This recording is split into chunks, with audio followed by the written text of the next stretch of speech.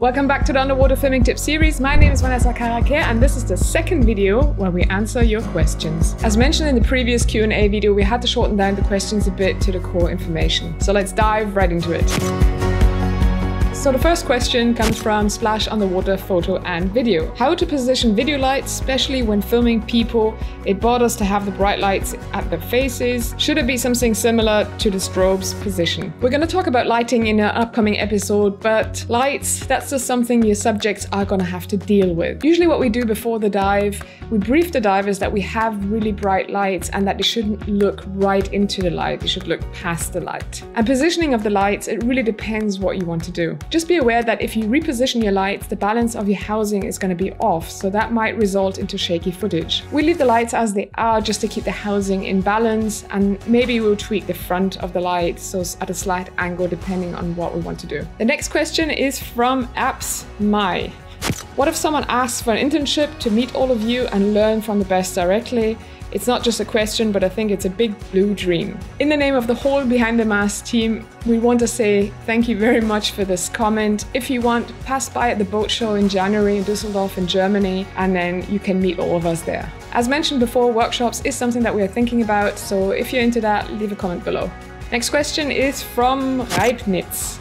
How to manage moisture in an action camera like GoPros?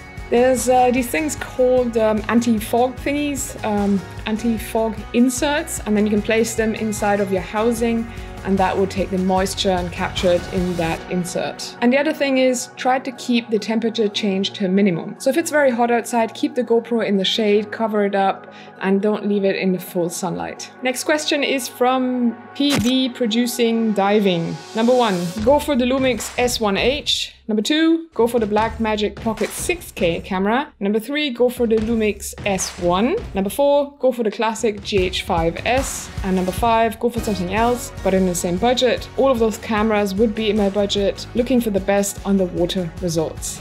The new S1H from the Panasonic is a great camera. It can do 6K, it's a full frame camera, it has in-body stabilization, so that is definitely a very good choice. It has more or less the same features as the S1, just adding the 6K, but we get to the S1 in a second. The Blackmagic Pocket Cinema Camera 6K has a Super 35 sensor. It's a great camera and it has very cinematic footage, what I can see in all the review videos. I'm not really sure if there's a housing for that camera on the market yet, but it's going to be on the market sooner or later. And the 6K version has an EF mount, so it's going to have bigger lenses in comparison to the 4K version, which has a micro four thirds sensor and will take the smaller micro four thirds lenses. So if you're traveling a lot and size is an issue, then that's something you have to think about. And the 6K camera uses CFast cards or SSD drives. So the CFast cards are very expensive. That's just something that you have to be aware of. And a huge plus point for this camera is, like the 4K, the 6K version also films in RAW, so you are looking to get the best quality shots. RAW is going to give you the best possible options in color grading. Just keep in mind that the 6K version has a touchscreen, so be sure when you get a housing that you can access all the functions that you need. The Blackmagic camera doesn't have an in-body stabilization, so if you want to get really smooth shots, you're going to have to film in higher frame rates. But that doesn't really matter. And just make sure that your rig is properly balanced. Back to Panasonic, the S1, not the S1H, is more or less the same camera as the S1H, just minus the 6K. So it can only film up to 4K as far as I know. It's still a full frame camera, it's a fantastic camera, so that's a really good choice as well. It's really good in low light. Just be aware that the 4K 60 frames per second has a 1.5 crop, so you're going to crop into that frame and get less of your sensor coverage. But the 4K 25 and 30p use the whole full frame sensor. And of course it also has the in-body stabilization, so it's overall a fantastic camera as well. The Panasonic GH5 is a lot better than a Panasonic GH5 in low light because it has a dual ISO, so you can set the ISO way higher and get better low light shots. But the GH5S doesn't have an in-body stabilization, so if that's something that you're looking for, then the GH5 will be your better choice. If you're filming a lot in low light and you need that good low light performance, well then the GH5S is your better bet. The GH5 and the GH5S are going to be more compact than the cameras mentioned before because they have a micro four thirds sensor. So the lenses are going to be a lot smaller, at least the native lenses. And also the GH5 and the GH5S use SD cards and they are a lot cheaper than the CFast cards or external SSD drives. Overall, that's going to be the cheapest and smallest setup. But if you're really looking out for the best image quality possible, then maybe the Blackmagic Pocket 6K will be your best bet because it can film RAW. And for other suggestions, look into the Z-Cam E2. That's more or less a budget version of the Red cinema camera. It can film RAW and it has all of these other goodies, and that camera is actually in your budget range, so go and check it out and all its amazing features. Florian is actually testing it out right now, so we have to wait and see how that camera actually performs underwater. The next question is from Igor Egido. I hope I'm pronouncing that correctly. Which picture profile do you recommend for Sony cameras? Well, with Sony cameras underwater, it's more a white balance issue. The white balance of Sony cameras tends to be not as good as on other cameras. So a red filter is going to definitely improve your image quality and it's going to help you get better white balance. Some say that S-Log is the best and some actually say that HLG is the best. So perhaps you would just go and check out the different picture profiles for yourself and just compare the shots and see what you like best and with what you can work best. Next question is from Gabriel A. I would like to hear about stabilizing a video in the post-processing. I am sure it is always best if we manage to capture a smooth footage in the first place. Are these software actually reliable and used for professional underwater filmmaking? Are there any pros and cons of post-processing stabilization? Well, first of all, of course, it's best to get the smoothest shots you can get in camera. With Adobe Premiere Pro or After Effects, you can use a warp stabilizer that works really well. And most of the editing software these days have some kind of stabilizer. The stabilizers work really well, but if the footage is too shaky, then you might get sort of a wobbly effect and distortions. So try to use it on not too shaky footage. So the pros for a stabilizer is, of course, you're removing all the shakiness. The cons, well, it's going to render longer, it's going to use more processing power, and it's going to crop into your image slightly. So it uses the rest of the image to sort of stabilize, to move around the image to get it stabilized. And if your software doesn't have a stabilizer, there are other programs out there like Real Steady, but they tend to be pretty expensive. So the next question is from Damian Baran. Do you use a red filter in your underwater filming and photography, or do you rely on white balance? Is it even possible to use a red filter together with a wide angle wet lens? First of all, red filter, yes, definitely. We use them all the time. And of course, you can use red filters with wide angle wet lenses. The filter is going to go in between the wet lens and the lens. But talk to your underwater camera store to see what filters are available for you. Sometimes you can even just screw off the metal ring of the filter and just use the glass and place it in between the two lenses. And the other option that you would have is you would use a filter sheet and then you place it between the lens and the camera sensor. But we talked about that in the previous episode where we talk about underwater filters. So the next question is from Jimmy Legrand. It would be nice if you would make an episode showing how you can extract the best of our footage made from a single GoPro with a red filter. I have this camera and I don't want to become a professional filmmaker, but I want to have the best results with my editing software. That's a great point. Use the hashtag BTM color grade my footage. Comment below and let's do that. And other than that, go and check out the color correction episode where we talk about the channel mixer to get the best out of your footage. The next question comes from Randy DeLay. 1. Should I set my white balance to match the temperature of my lights when I'm filming video? I am unable to change it once I'm in the water. Number 2. Red filters or not when using lights? Number 3. Should I run the lights at the brightest setting or would I use different settings at different depths? If you're just filming in the shallows and using ambient light, set your manual white balance to daylight, use a red filter, and that's going to give you good results. If you're filming deeper down, like 30 or 40 meters, where your lights are your main light source, then I would definitely recommend to set your Kelvin value to match the Kelvin value of your video lights. And the red filter is not going to have a huge impact there. And yes, I would definitely recommend to use the lights at the brightest setting. If you go really close to a subject, then you may have to dial down your light a bit to not overexpose. Next question is from Jonas Grulke. How do you focus underwater in video mode? Do you do it manually or do you prefer some special automatic setting to follow animals? For example, you have some sharks circling around with random individuals, or you have particles in the water. Usually we shoot in manual focus. We might use with the GH5 the autofocus when we're using a higher shutter speed because the autofocus of the GH5 is really bad. If you're on a Sony or on a Canon camera, you may get away with autofocus because it's pretty good on these cameras these days. And if there's a lot of action or particles in the water, you should definitely use manual focus because if you use the autofocus, it may not know what to focus on, so you're going to always have this focus shifting during your shot. Next question is from David Garcia Herrera. I hope that's right.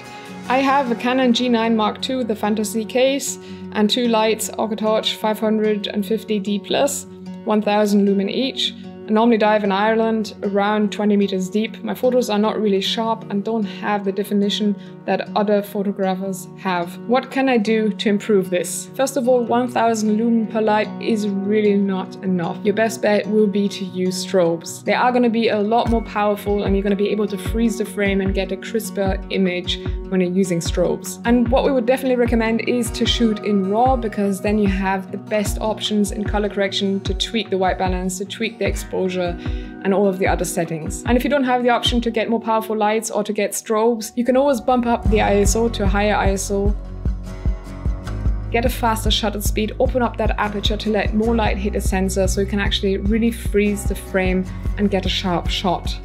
And another tip would be to get as close as you can to your subject, to eliminate the water column between your camera and your subject. Have a very wide angle lens on there. So the closer you are, the sharper it's going to get and your lights are going to be brighter. Because light doesn't travel very far underwater, it's only going to travel 1 to 2 meters. And if you're in Ireland, you're not going to have the best water conditions, I assume. Next question is from Ravenstone. I was wondering what is the best way to stabilize myself and my footage when dealing with lots of currents and swell. Also, will freediving fins really make much difference? If you really have a lot of current and a lot of swell, freediving fins are not going to make you more stable. Freediving fins work very good when you have calm water and you're doing long shots. That's what they're good for. You can get really stable and long, smooth shots over a reef or a scenery. Freediving fins might help you swim against the current. It's going to be less exhausting, that for sure, but as said, it's not going to improve the stableness of your footage. So what we would recommend you to do is to film in slow motion. Film in the highest slow motion setting possible and then slow it down in post-production. And other than that, if you have a dive buddy with you and you have a surface area where you can really kneel down without damaging anything, you can have your buddy push you down to the ground and keep you steady while you're shooting with your camera. And the other option would be to use a tripod and weigh it down with a lot of weights to keep it rock steady. And also in general, if you have a lot of current, keep the setup as compact as possible so the current doesn't have a lot of objects to push around. The next question is from Will Strathman. That's right. Number 1, what recommendations do you have for budget-friendly video lights? Is there such a thing? Almost all the lights I've seen that look good start costing upwards $1,000 each. Number 2 is, from a business standpoint, do you pitch your projects to clients or brands, or is most of your work commissioned? Any tips of someone looking to get into more work in the underwater cinematography field? So number 1, lights is just something that you're gonna have to invest in, but they will join you on your journey for a long time. They're gonna outlive most of your camera setups. So it's definitely worth investing in good lights. And sadly, there is no workaround to this. And to question number 2, this topic is actually a topic that we want to cover in one of the upcoming episodes, so stay tuned for that. But for now, it's more or less a mix of everything that you mentioned. And if you want to become a freelancer, you're gonna have to become a salesman as well in some situations. If you're not able to sell your product, you're not gonna earn any money. And other than that, doing a good job, having a positive vibe, even in stressful situations, always being prepared and always adding that little extra. And a very important part is also to be reliable and to deliver on what you've promised. And if you've added that little extra, your client is going to be really happy and then for sure recommend you to others. Next question is from MexTex1. What do you think about using flat profiles like Cine or S-Log? I am using the Sony RX100. About flat profiles, it really depends on what you want to do. Flat profiles are going to give you a better dynamic range, so it's going to give you more range to color grade later on. But the downside to flat profiles, it's really hard to expose and it's really hard to nail your focus. So it needs a lot of training. But if you're fine with that, the flat profiles are definitely going to give you a better result than the other profiles. And MexTex1 has another question. I am using the RX100 plus a 12x diopter and I am struggling very hard with the depth of field when I'm filming small critters. The footage always comes out too shaky and the focus is far from constantly nailed. Is there any option to improve without changing the whole setup? So first of all, use a tripod. That's going to eliminate a lot of shakiness. Use a manual focus and close down that aperture, because then you'll have a deeper depth of field and a bigger range will be in focus. So it's not going to be that hard to nail that focus in that range. And then you can shoot in higher frame rates or slow motion to get rid of that shakiness. And make sure that your housing is properly buoyant. If you're using a tripod, you want to have it slightly negative so that it pushes down the whole tripod and makes the setup a bit more stable. If you have any kind of in-body stabilization or lens stabilization, turn that on. Even if you have an electronic image stabilizer, you can turn that one on. Just be aware that that's going to crop into your image a bit. It works more or less the same way as a stabilizer in post-production. It just gets rid of that extra computing power. And the last question is from Dylan Slater. Can you use video lights for still photos and get the same results as using strobes? I don't want to buy both. Well, strobes are a lot more powerful than video lights because they only have to power up a fraction of a second. So you're gonna get a lot better shots with strobes. But if you have really powerful video lights like 12,000 lumen or even higher, you can get pretty good results as well. Just bump up that ISO, use a higher shutter speed and open up the aperture to really freeze the frame and get a crisp shot. Whew, and that's a wrap. I hope this episode was helpful to you. Thank you so much for asking all of these questions. We really enjoyed these episodes, so if you want more like these, then comment below with the hashtag BTM underwater filming tips. Because maybe now you have a whole set of new questions that you want us to answer. If you like this episode, give it a thumbs up, subscribe to the channel, safe diving, and I will hopefully see you in the next episode.